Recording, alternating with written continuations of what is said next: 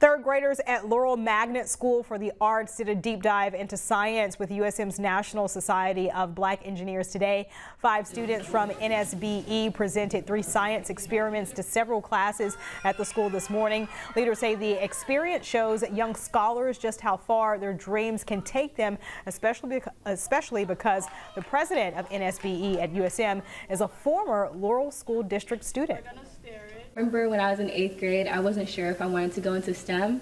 It wasn't until I had a teacher or a young student show me that it's something that's possible, and I want to be able to be that to young kids as well. We saw pepper spreading apart and foam, which is basically toxic, and you can't really touch it. Science is so cool and I want to learn more about it.